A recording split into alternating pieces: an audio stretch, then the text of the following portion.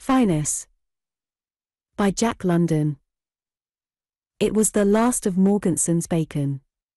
In all his life he had never pampered his stomach. In fact, his stomach had been a sort of negligible quantity that bothered him little, and about which he thought less. But now, in the long absence of wonted delights, the keen yearning of his stomach was tickled hugely by the sharp, salty bacon. His face had a wistful, hungry expression. The cheeks were hollow, and the skin seemed stretched a trifle tightly across the cheekbones. His pale blue eyes were troubled. There was that in them that showed the haunting imminence of something terrible. Doubt was in them, and anxiety and foreboding. The thin lips were thinner than they were made to be, and they seemed to hunger towards the polished frying pan.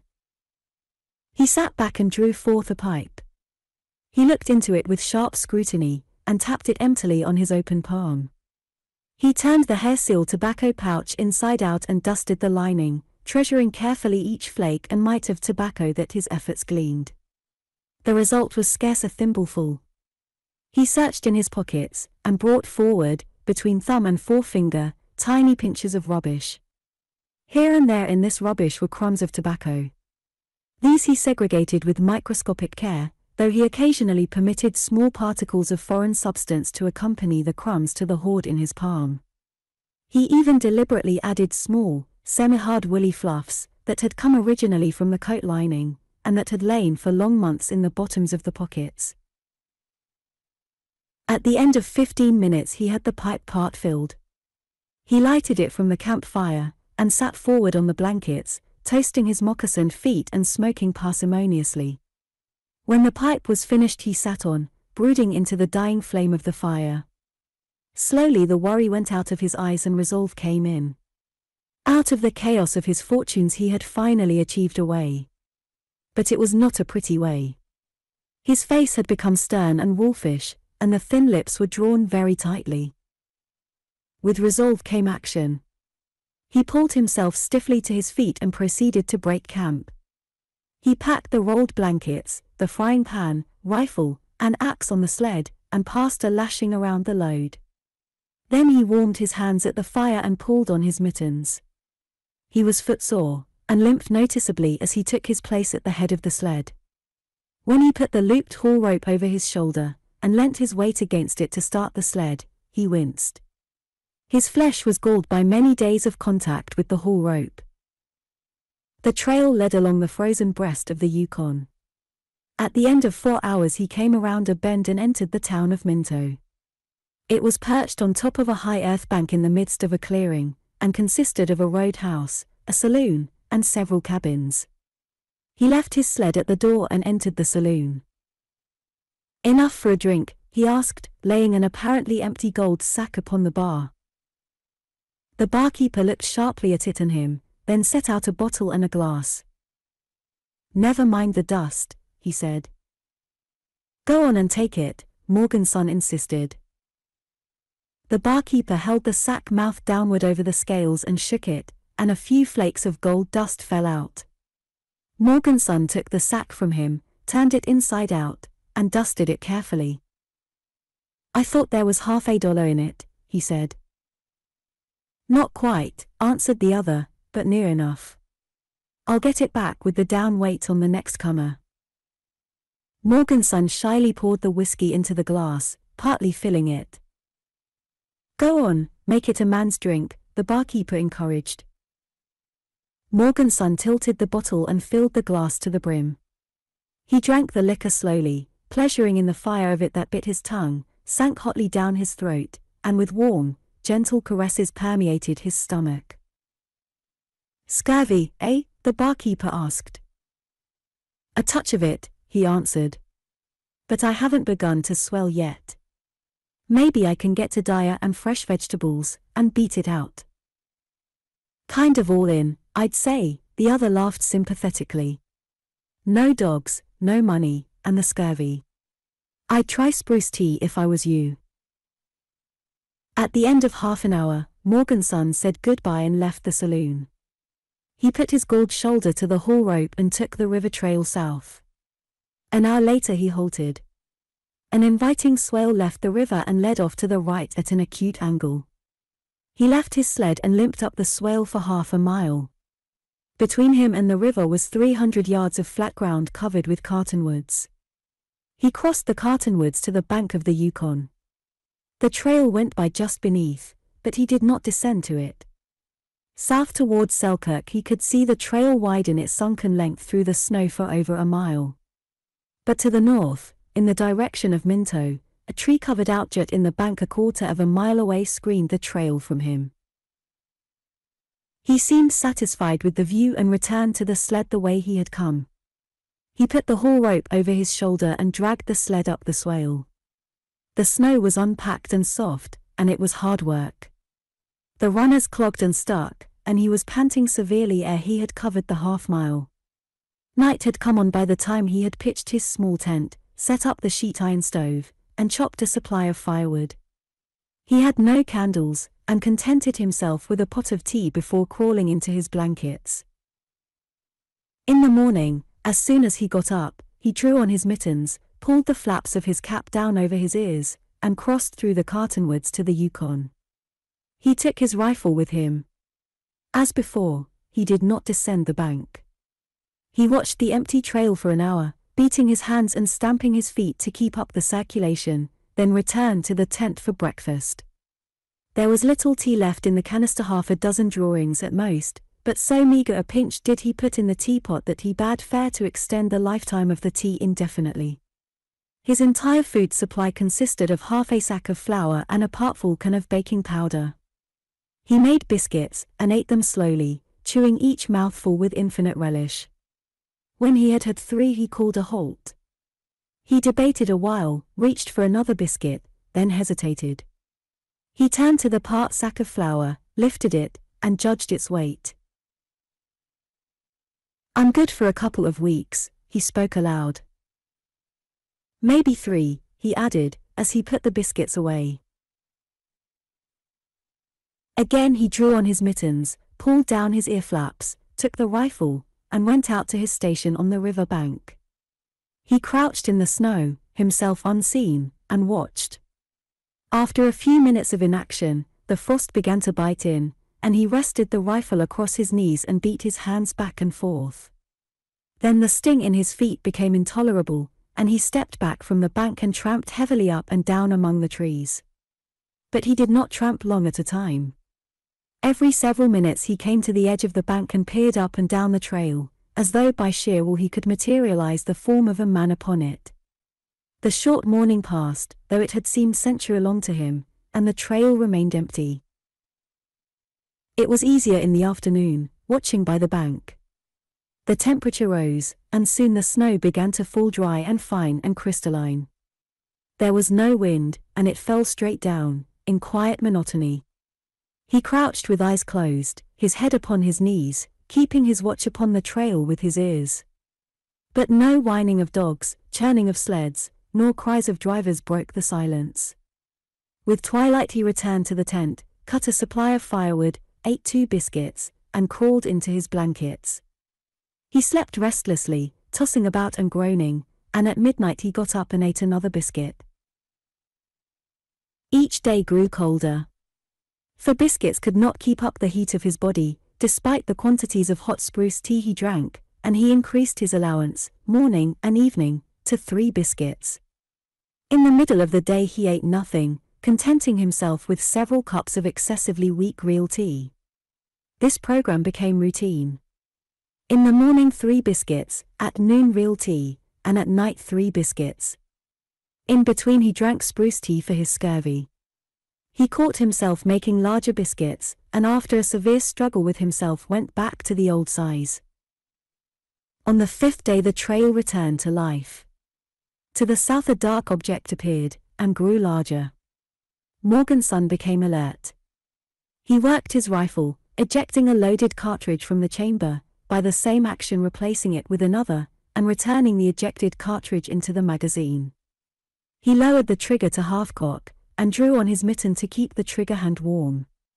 As the dark object came nearer he made it out to be a man, without dogs, or sled, traveling light. He grew nervous, cocked the trigger, then put it back to half-cock again. The man developed into an Indian, and Morganson, with a sigh of disappointment, dropped the rifle across his knees. The Indian went on past and disappeared towards Minto behind the out-jutting clump of trees. But Morganson conceived an idea. He changed his crouching spot to a place where cartonwood limbs projected on either side of him. Into these with his axe he chopped 2 broad notches. Then in one of the notches he rested the barrel of his rifle and glanced along the sights. He covered the trail thoroughly in that direction. He turned about, rested the rifle in the other notch, and, looking along the sights, swept the trail to the clump of trees behind which it disappeared. He never descended to the trail. A man traveling the trail could have no knowledge of his lurking presence on the bank above. The snow surface was unbroken. There was no place where his tracks left the main trail. As the nights grew longer, his periods of daylight watching of the trail grew shorter. Once a sled went by with jingling bells in the darkness, and with sullen resentment he chewed his biscuits and listened to the sounds. Chance conspired against him. Faithfully he had watched the trail for 10 days, suffering from the cold all the prolonged torment of the damned, and nothing had happened. Only an Indian, traveling light, had passed in. Now, in the night, when it was impossible for him to watch, men and dogs and a sled loaded with life, passed out, bound south to the sea and the sun and civilization. So it was that he conceived of the sled for which he waited. It was loaded with life, his life. His life was fading, fainting, gasping away in the tent in the snow. He was weak from lack of food, and could not travel of himself. But on the sled for which he waited were dogs that would drag him, food that would fan up the flame of his life, money that would furnish sea and sun and civilization. Sea and sun and civilization became terms interchangeable with life, his life, and they were loaded there on the sled for which he waited. The idea became an obsession, and he grew to think of himself as the rightful and deprived owner of the sled load of life. His flour was running short, and he went back to 2 biscuits in the morning and 2 biscuits at night. Because of this his weakness increased and the cold bit in more savagely, and day by day he watched by the dead trail that would not live for him. At last the scurvy entered upon its next stage. The skin was unable longer to cast off the impurity of the blood, and the result was that the body began to swell. His ankles grew puffy, and the ache in them kept him awake long hours at night. Next, the swelling jumped to his knees, and the sum of his pain was more than doubled. Then there came a cold snap. The temperature went down and down 40, 50, 60 degrees below zero. He had no thermometer, but this he knew by the signs and natural phenomena understood by all men in that country: the crackling of water thrown on the snow, the swift sharpness of the bite of the frost, and the rapidity with which his breath froze and coated the canvas walls and roof of the tent. Vainly he fought the cold and strove to maintain his watch on the bank. In his weak condition he was an easy prey, and the frost sank its teeth deep into him before he fled away to the tent and crouched by the fire. His nose and cheeks were frozen and turned black, and his left thumb had frozen inside the mitten. He concluded that he would escape with the loss of the first joint. Then it was, beaten into the tent by the frost, that the trail, with monstrous irony, suddenly teemed with life. 3 sleds went by the first day, and 2 the second. Once, during each day, he fought his way out to the bank only to succumb and retreat, and each of the 2 times, within half an hour after he retreated, a sled went by. The cold snap broke, and he was able to remain by the bank once more, and the trail died again. For a week he crouched and watched, and never life stirred along it, not a soul passed in or out. He had cut down to 1 biscuit night and morning, and somehow he did not seem to notice it. Sometimes he marveled at the way life remained in him. He never would have thought it possible to endure so much. When the trail fluttered anew with life, it was life with which he could not cope. A detachment of the Northwest Police went by, a score of them, with many sleds and dogs, and he cowered down on the bank above, and they were unaware of the menace of death that lurked in the form of a dying man beside the trail. His frozen thumb gave him a great deal of trouble. While watching by the bank, he got into the habit of taking his mitten off and thrusting the hand inside his shirt so as to rest the thumb in the warmth of his armpit. A mail carrier came over the trail, and Morganson let him pass. A mail carrier was an important person, and was sure to be missed immediately. On the first day after his last flower had gone, it snowed. It was always warm when the snow fell, and he sat out the whole 8 hours of daylight on the bank, without movement, terribly hungry and terribly patient, for all the world like a monstrous spider waiting for its prey. But the prey did not come, and he hobbled back to the tent through the darkness, drank quarts of spruce tea and hot water, and went to bed. The next morning circumstance eased its grip on him.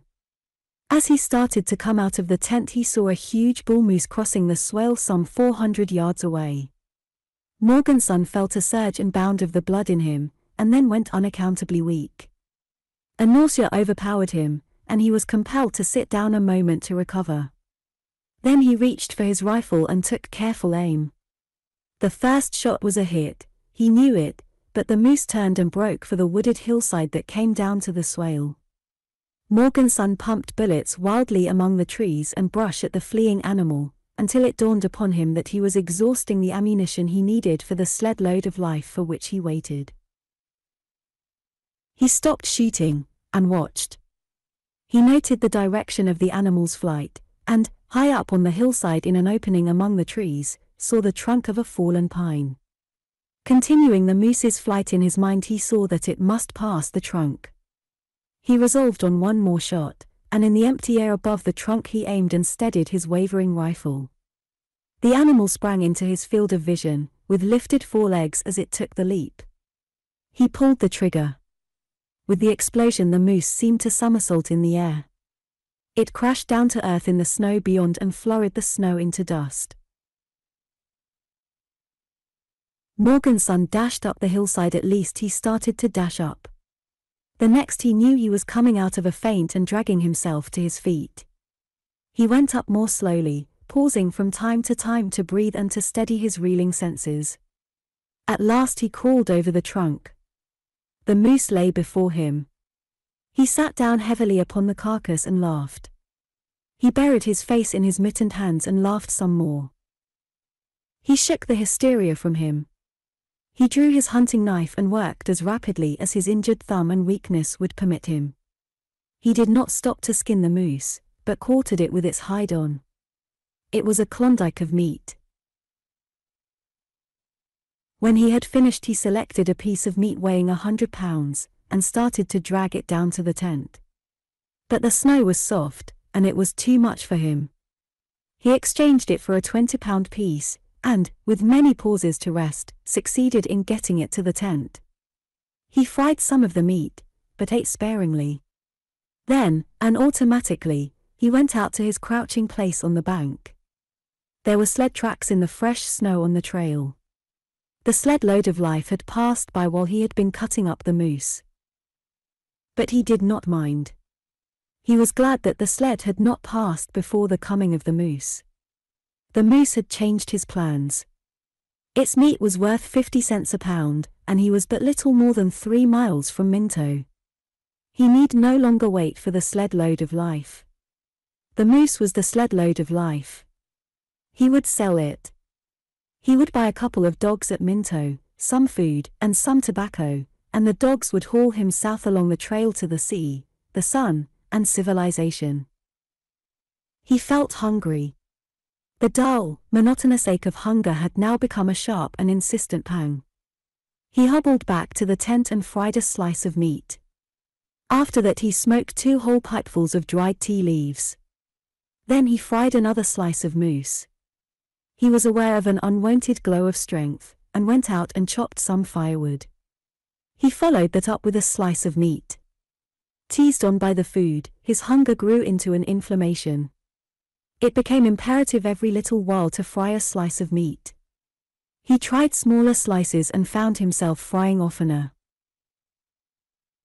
In the middle of the day he thought of the wild animals that might eat his meat, and he climbed the hill, carrying along his axe, the haul rope, and a sled lashing. In his weak state, the making of the cache and storing of the meat was an all-afternoon task. He cut young saplings, trimmed them, and tied them together into a tall scaffold. It was not so strong a cache as he would have desired to make, but he had done his best. To hoist the meat to the top was heartbreaking. The larger pieces defied him until he passed the rope over a limb above, and, with one end fast to a piece of meat, put all his weight on the other end. Once in the tent, he proceeded to indulge in a prolonged and solitary orgy. He did not need friends. His stomach and he were company. Slice after slice and many slices of meat he fried and ate. He ate pounds of the meat. He brewed real tea, and brewed it strong. He brewed the last he had. It did not matter. On the morrow he would be buying tea in Minto. When it seemed he could eat no more, he smoked. He smoked all his stock of dried tea leaves. What of it? On the morrow he would be smoking tobacco. He knocked out his pipe, fried a final slice, and went to bed. He had eaten so much he seemed bursting, yet he got out of his blankets and had just one more mouthful of meat. In the morning he awoke as from the sleep of death. In his ears were strange sounds. He did not know where he was, and looked about him stupidly until he caught sight of the frying pan with the last piece of meat in it, partly eaten. Then he remembered all, and with a quick start turned his attention to the strange sounds. He sprang from the blankets with an oath. His scurvy-ravaged legs gave under him and he winced with the pain. He proceeded more slowly to put on his moccasins and leave the tent. From the cache up the hillside arose a confused noise of snapping and snarling, punctuated by occasional short, sharp yelps. He increased his speed at much expense of pain, and cried loudly and threateningly. He saw the wolves hurrying away through the snow and underbrush, many of them, and he saw the scaffold down on the ground. The animals were heavy with the meat they had eaten, and they were content to slink away and leave the wreckage. The way of the disaster was clear to him. The wolves had scented his cache. One of them had leapt from the trunk of the fallen tree to the top of the cache. He could see marks of the brute's paws in the snow that covered the trunk. He had not dreamt a wolf could leap so far. A second had followed the first, and a third and fourth, until the flimsy scaffold had gone down under their weight and movement. His eyes were hard and savage for a moment as he contemplated the extent of the calamity, then the old look of patience returned into them, and he began to gather together the bones well picked and gnawed. There was marrow in them, he knew, and also, here and there, as he sifted the snow, he found scraps of meat that had escaped the maws of the brutes made careless by plenty. He spent the rest of the morning dragging the wreckage of the moose down the hillside. In addition, he had at least 10 pounds left of the chunk of meat he had dragged down the previous day. "I'm good for weeks yet," was his comment as he surveyed the heap. He had learnt how to starve and live. He cleaned his rifle and counted the cartridges that remained to him. There were 7. He loaded the weapon and hobbled out to his crouching place on the bank. All day he watched the dead trail. He watched all the week, but no life passed over it. Thanks to the meat he felt stronger, though his scurvy was worse and more painful. He now lived upon soup, drinking endless gallons of the thin product of the boiling of the moose bones. The soup grew thinner and thinner as he cracked the bones and boiled them over and over, but the hot water with the essence of the meat in it was good for him, and he was more vigorous than he had been previous to the shooting of the moose. It was in the next week that a new factor entered into Morganson's life. He wanted to know the date. It became an obsession. He pondered and calculated, but his conclusions were rarely twice the same. The first thing in the morning and the last thing at night, and all day as well, watching by the trail, he worried about it. He awoke at night and lay awake for hours over the problem. To have known the date would have been of no value to him, but his curiosity grew until it equaled his hunger and his desire to live. Finally it mastered him, and he resolved to go to Minto and find out. It was dark when he arrived at Minto, but this served him. No one saw him arrive. Besides, he knew he would have moonlight by which to return. He climbed the bank and pushed open the saloon door. The light dazzled him. The source of it was several candles, but he had been living for long in an unlighted tent. As his eyes adjusted themselves, he saw 3 men sitting around the stove. They were trail travelers, he knew it at once, and since they had not passed in, they were evidently bound out. They would go by his tent next morning. The barkeeper emitted a long and marveling whistle. "I thought you was dead," he said. "Why?" Morganson asked in a faltering voice. He had become unused to talking, and he was not acquainted with the sound of his own voice. It seemed hoarse and strange. "You've been dead for more than 2 months, now," the barkeeper explained. "You left here going south, and you never arrived at Selkirk. Where have you been?" "Chopping wood for the steamboat company," Morganson lied unsteadily. He was still trying to become acquainted with his own voice. He hobbled across the floor and leant against the bar. He knew he must lie consistently, and while he maintained an appearance of careless indifference, his heart was beating and pounding furiously and irregularly, and he could not help looking hungrily at the 3 men by the stove. They were the possessors of life, his life. "But where in hell you been keeping yourself all this time?" the barkeeper demanded. "I located across the river," he answered. "I've got a mighty big stack of wood chopped." The barkeeper nodded. His face beamed with understanding. "I heard sounds of chopping several times," he said. "So that was you, eh? Have a drink." Morganson clutched the bar tightly. A drink? He could have thrown his arms around the man's legs and kissed his feet. He tried vainly to utter his acceptance, but the barkeeper had not waited and was already passing out the bottle. "But what did you do for grub?" the latter asked. "You don't look as if you could chop wood to keep yourself warm. You look terribly bad, friend." Morganson yearned towards the delayed bottle and gulped dryly. "I did the chopping before the scurvy got bad," he said. "Then I got a moose right at the start. I've been living high all right. It's the scurvy that's run me down." He filled the glass, and added, "But the spruce tea's knocking it, I think." "Have another," the barkeeper said.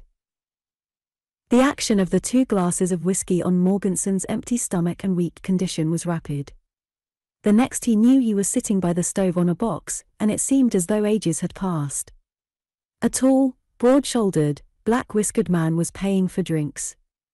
Morganson's swimming eyes saw him drawing a greenback from a fat roll, and Morganson's swimming eyes cleared on the instant. They were $100 bills. It was life. His life. He felt an almost irresistible impulse to snatch the money and dash madly out into the night. The black-whiskered man and one of his companions arose. "Come on, Olsen," the former said to the third one of the party, a fair-haired, ruddy-faced giant. Olsen came to his feet, yawning and stretching. "What are you going to bed so soon for?" the barkeeper asked plaintively. "It's early yet." "Got to make Selkirk tomorrow," said he of the black whiskers. "On Christmas Day," the barkeeper cried. "The better the day, the better the deed," the other laughed. As the 3 men passed out of the door, it came dimly to Morganson that it was Christmas Eve. That was the date.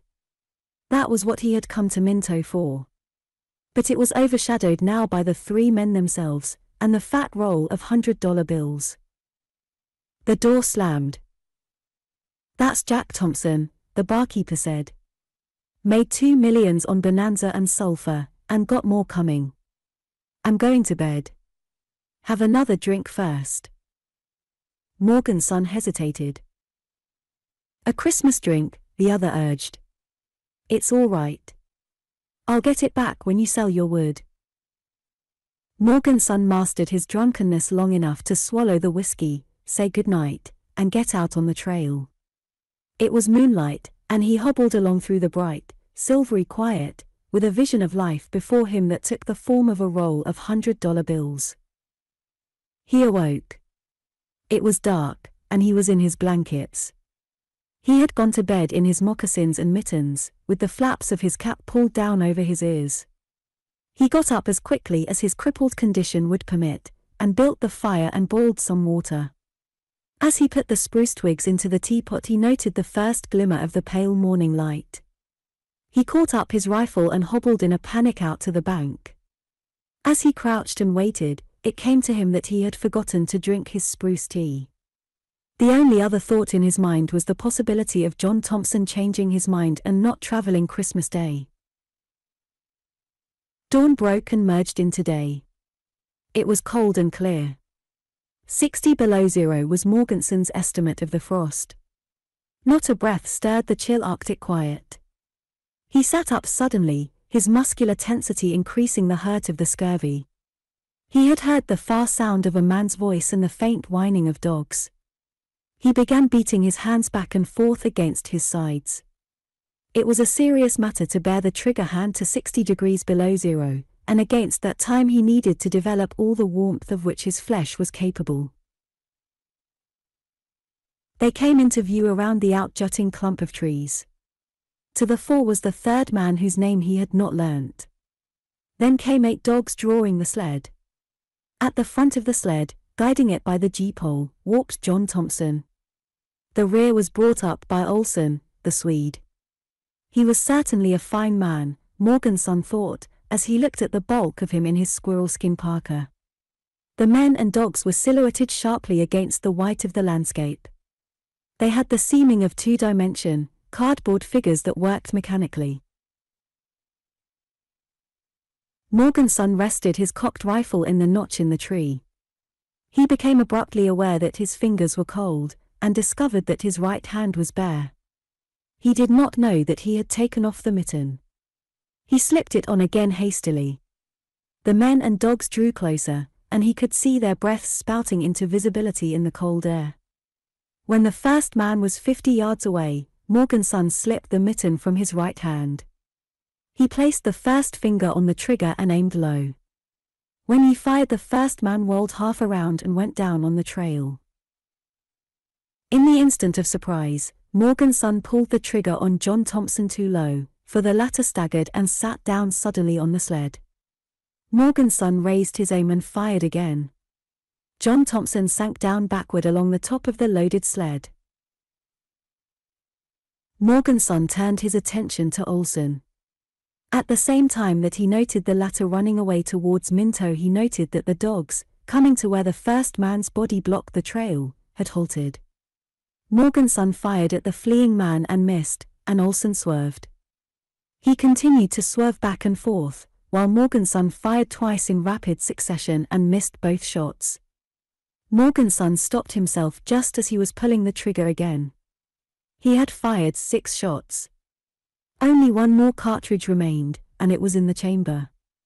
It was imperative that he should not miss his last shot. He held his fire and desperately studied Olsen's flight.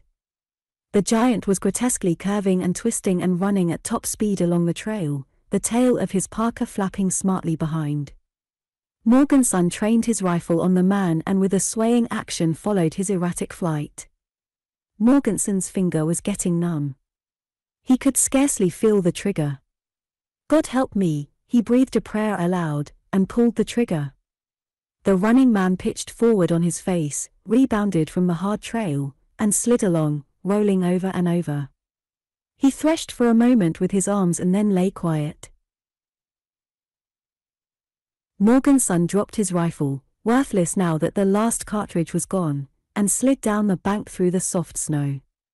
Now that he had sprung the trap, concealment of his lurking place was no longer necessary. He hobbled along the trail to the sled, his fingers making involuntary gripping and clutching movements inside the mittens. The snarling of the dogs halted him. The leader, a heavy dog, half Newfoundland and half Hudson Bay, stood over the body of the man that lay on the trail, and menaced Morganson with bristling hair and bared fangs. The other 7 dogs of the team were likewise bristling and snarling. Morganson approached tentatively, and the team surged towards him. He stopped again and talked to the animals, threatening and cajoling by turns. He noticed the face of the man under the leader's feet, and was surprised at how quickly it had turned white with the ebb of life and the entrance of the frost. John Thompson lay back along the top of the loaded sled, his head sunk in a space between two sacks and his chin tilted upwards, so that all Morganson could see was the black beard pointing skyward. Finding it impossible to face the dogs, Morganson stepped off the trail into the deep snow and floundered in a wide circle to the rear of the sled. Under the initiative of the leader, the team swung around in its tangled harness. Because of his crippled condition, Morganson could move only slowly. He saw the animals circling around on him and tried to retreat. He almost made it, but the big leader, with a savage lunge, sank its teeth into the calf of his leg. The flesh was slashed and torn, but Morganson managed to drag himself clear. He cursed the brutes fiercely, but could not cow them. They replied with neck bristling and snarling, and with quick lunges against their breastbands. He remembered Olsen, and turned his back upon them and went along the trail. He scarcely took notice of his lacerated leg. It was bleeding freely, the main artery had been torn, but he did not know it. Especially remarkable to Morganson was the extreme pallor of the Swede, who the preceding night had been so ruddy-faced. Now his face was like white marble. What with his fair hair and lashes, he looked like a carved statue rather than something that had been a man a few minutes before. Morganson pulled off his mittens and searched the body. There was no money belt around the waist next to the skin, nor did he find a gold sack. In a breast pocket he lit on a small wallet. With fingers that swiftly went numb with the frost, he hurried through the contents of the wallet. There were letters with foreign stamps and postmarks on them, and several receipts and memorandum accounts, and a letter of credit for $800. That was all. There was no money. He made a movement to start back toward the sled, but found his foot rooted to the trail. He glanced down and saw that he stood in a fresh deposit of frozen red. There was red ice on his torn pants leg and on the moccasin beneath. With a quick effort he broke the frozen clutch of his blood and hobbled along the trail to the sled. The big leader that had bitten him began snarling and lunging, and was followed in this conduct by the whole team. Morganson wept weakly for a space, and weakly swayed from one side to the other. Then he brushed away the frozen tears that gemmed his lashes. It was a joke. Malicious chance was having its laugh at him. Even John Thompson, with his heaven-aspiring whiskers, was laughing at him. He prowled around the sled demented, at times weeping and pleading with the brutes for his life there on the sled, at other times raging impotently against them. Then calmness came upon him. He had been making a fool of himself. All he had to do was to go to the tent, get the axe, and return and brain the dogs. He'd show them. In order to get to the tent he had to go wide of the sled and the savage animals. He stepped off the trail into the soft snow. Then he felt suddenly giddy and stood still. He was afraid to go on for fear he would fall down. He stood still for a long time, balancing himself on his crippled legs that were trembling violently from weakness. He looked down and saw the snow reddening at his feet. The blood flowed freely as ever. He had not thought the bite was so severe. He controlled his giddiness and stooped to examine the wound. The snow seemed rushing up to meet him, and he recoiled from it as from a blow. He had a panic fear that he might fall down, and after a struggle he managed to stand upright again. He was afraid of that snow that had rushed up to him. Then the white glimmer turned black, and the next he knew he was awakening in the snow where he had fallen. He was no longer giddy. The cobwebs were gone. But he could not get up. There was no strength in his limbs. His body seemed lifeless. By a desperate effort he managed to roll over on his side. In this position he caught a glimpse of the sled and of John Thompson's black beard pointing skyward. Also he saw the lead dog licking the face of the man who lay on the trail. Morganson watched curiously. The dog was nervous and eager. Sometimes it uttered short, sharp yelps, as though to arouse the man, and surveyed him with ears cocked forward and wagging tail. At last it sat down, pointed its nose upward, and began to howl. Soon all the team was howling. Now that he was down, Morganson was no longer afraid. He had a vision of himself being found dead in the snow, and for a while he wept in self-pity. But he was not afraid. The struggle had gone out of him. When he tried to open his eyes, he found that the wet tears had frozen them shut. He did not try to brush the ice away. It did not matter. He had not dreamed death was so easy. He was even angry that he had struggled and suffered through so many weary weeks. He had been bullied and cheated by the fear of death. Death did not hurt. Every torment he had endured had been a torment of life. Life had defamed death. It was a cruel thing. But his anger passed. The lies and frauds of life were of no consequence now that he was coming to his own.